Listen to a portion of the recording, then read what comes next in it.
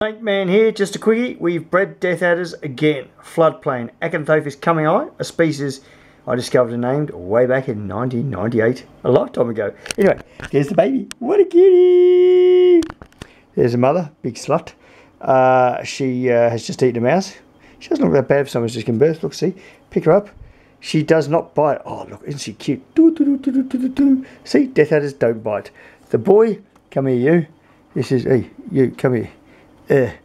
The boy, as you can see, he's just eaten too. He is the proud father and the brother of and the babies. That's one of the babies. Got more babies, more babies, more babies. One per cage. They're all beautiful. I've got boys and girls. Lots of boys and girls. Now, those two, girl, boy, bred by one Gordon Plumridge of Bendigo. And guess where these babies are going? They're going home to Bendigo to Gordon. And there's so much like him. Big, fat, don't fart, don't poo. They're all happening. There's just so much like him. It's amazing how animals like their owners.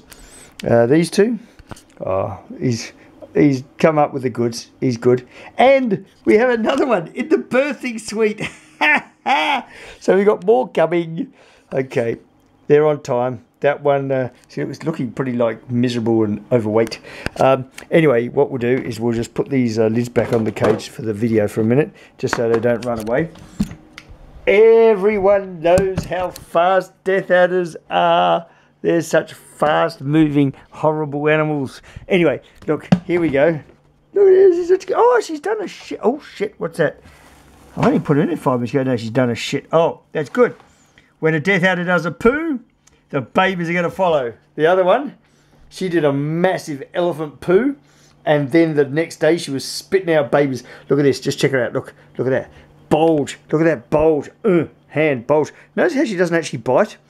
Look at the head. Look at that. Look. Now, there was a person here in Melbourne who will remain nameless, save him the embarrassment, but who used his tongs to pick up snakes, and guess what? He got bitten by a death adder. Were we surprised? No. The reason? Tongs and snakes don't mix. Gentle does mix. See? Gentle, pregnant, and poo.